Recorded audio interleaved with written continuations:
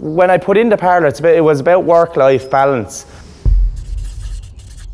My name is Garrett Hartery, and this is my girlfriend Shauna and my friend Eric. Eric helps out milking. And the opportunity, more land came up beside me, and we said we'd bite the bullet and kind of invest in the parlour. While I'm doing it, I'd go full spec. I'm going to be milking here a good while. Do it once and do it right. It's a 16-unit swing-over parlour with feed to yield. We got the Moo Monitor Plus, milk meters, the cluster cleanse, the drafting, automatic cluster removers. We have the commanders, the tank, everything Dairymaster. The old parlour, everything was hard. It was just hard work. Milking, you wouldn't look forward to milking in the old parlour. There's nothing hard about milking here. If anything came up, if I were in the spring when a cow was calving, I can leave the parlour and Eric would easily milk the 130 cows now on his own if he had to. You're not fatigued walking around the parlour or lifting the clusters or anything like that. Anyone could do it. My little brother milks sometimes he's 12.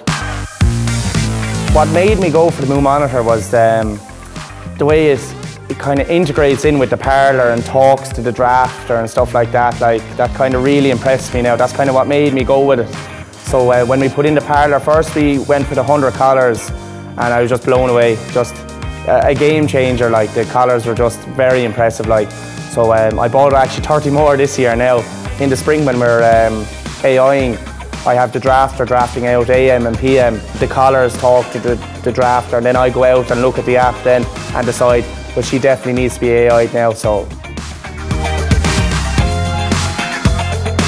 with the Swiftflo Commander, you have the drafting, you can feed a cow if you need to, you can divert the cow easily, then it has the temperature then on it as well, it has the yield, it has the cow's number, it has all the information that you'd ever need. It's just a very user-friendly interface.